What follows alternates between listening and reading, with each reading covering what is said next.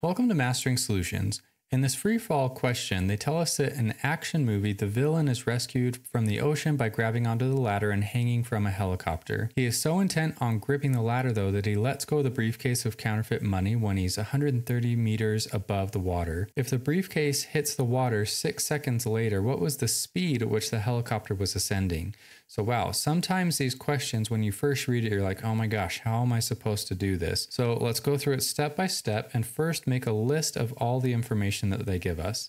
So they tell us that the delta y that the briefcase goes is essentially 130 meters, right? Because we have the guy in the helicopter and then he's hanging from a ladder and that person is 100 when he lets go of the briefcase is 130 meters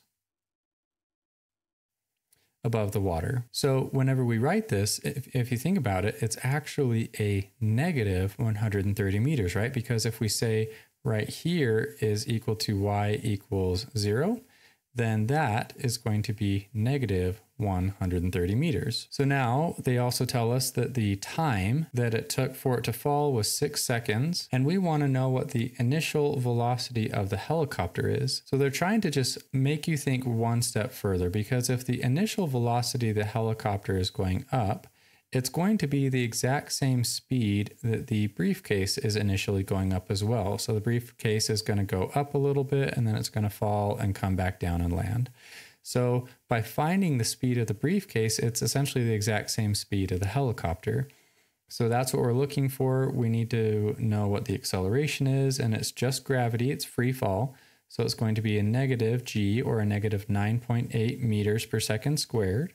We can break up, if you want, the delta y into y initial and y final. I'm going to keep them there, as you'll see here in just a second.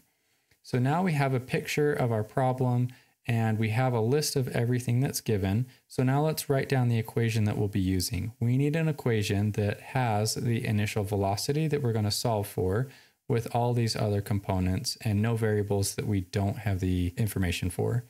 So the one that we'll be using is y final is equal to y initial plus velocity initial times time plus 1/2 times the acceleration times time squared. I'm going to move the y initial over, and so we'll be subtracting that over. So what we're left with is y final minus y initial, but that's essentially just delta y, right? So that's why I'm leaving it here, because what we can do is leave this as delta y is equal to velocity initial times time plus 1/2 times the acceleration times time squared. We want to solve for the initial velocity though, so let's subtract over this whole variable here.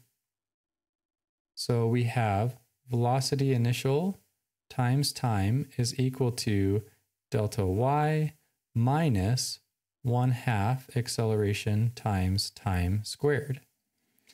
And now we can divide finally both sides by t. So initial velocity is isolated and we have delta y minus 1/2 times the acceleration times the time squared all over the time. And we have all of these variables, so all we have to do is plug them in and we'll find our answer. So we have v initial is equal to negative 130 meters minus negative 1/2 times the acceleration, which is negative 9.8 meters per second squared, times the time squared, which is 6 seconds squared.